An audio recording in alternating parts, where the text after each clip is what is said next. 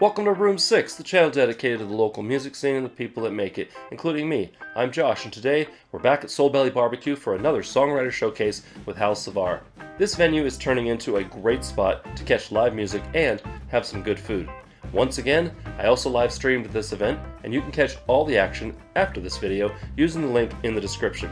This one was a little bit different. We got some old friends, some new friends, and everything in between. So, yeah, slap on your bib, grab some water because it's getting hot out there, and let's go!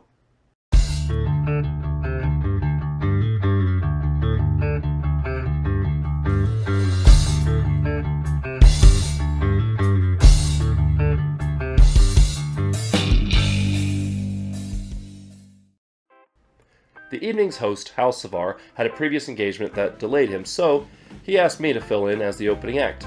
Once that was done, the show really kicked into gear with Quinn Turner. Quinn's music is all about positivity and love, which the world desperately needs right now. His songwriting is simple and serene, lulling the listener into a peaceful trance. Maintaining the good vibes after Quinn was Carl John, who also has a book out all about his personal life, journey and transformation called The Journey Home. Carl's music brings a little more southern charm to things, with lyrics that are introspective yet uplifting. Up next was our slightly delayed host, Hal Savar. Hal's music is energetic and catchy, which always gets the crowd amped up for more. After Hal was Daniel Harrett, another recent guest on the channel. Daniel's songs are full of interesting chord structures and relatable topics, conveyed with a strong and passionate voice. I'm glad I can call him and all the other artists on the stage at this event future and past Room 6 alumni. Next on stage was longtime friend of the channel, Scotty Dub, always bringing the island vibes with his acoustic guitar. I recently discovered that Scotty has no problem laying down the rock with his band, too.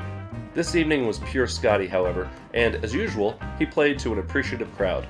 If you'd like to get your music in front of a crowd, like him, hit up Hal Savar using his social media tag in the description. After Scotty's set, he and Daniel Harrett performed a song they recently worked on together. Follow them to find out more. David Wachs was up next as a surprise act. You never know what'll happen when you pop by Soulbelly for some barbecue. Showcasing great chord structures and vocal sensibilities reminiscent of Elvis Costello, David did a great job of picking up the surprise baton passed to him at the last second. Following that was Jan Jan, with a little help from her band and collaborator James Pasquale. By the time this video comes out, I will be interviewing them tonight. Time travel is weird. Make sure you subscribe so you don't miss out when I post that video.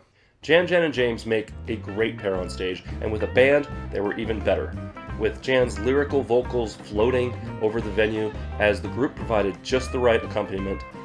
They're always a treat to watch and listen to. Coming up next was Jazzifresco, bringing a little rap game to the evening and turning the venue into a nightclub for a minute. Jazzy's flow is smooth and his music is well produced with catchy hooks that linger in the ears of the audience. He's collaborated with some pretty big names, and his song Bounce hit #1 on lala.com. I'm hoping to get him on the channel soon. After Jazzy, Hal Savar jumped back on stage to finish out the night. Overall, the third installment of the Songwriter Showcase at Soulbelly BBQ went well and was full of great music from great people. If you want to see the whole thing, I've posted a link to the live stream down in the description. Thanks for watching. I hope you enjoyed. I hope that you'll swing by Soulbelly BBQ maybe on some Sunday night and catch the showcase, or just swing by for some good food. You can also check out the live stream. Definitely consider subscribing and ring the bell, and then you won't miss out on any of those announcements. Other than that, if you'd like to see more videos like this, please click up here. And remember to be amazing, and we'll see you next time on Room 6.